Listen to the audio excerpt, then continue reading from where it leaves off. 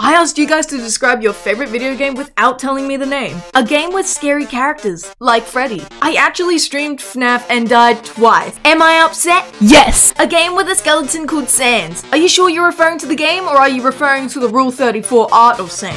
Yeah, I was in that community and I've seen too many simps. A game where you catch animals in a tiny ball and train them and fight. Amazing viewer!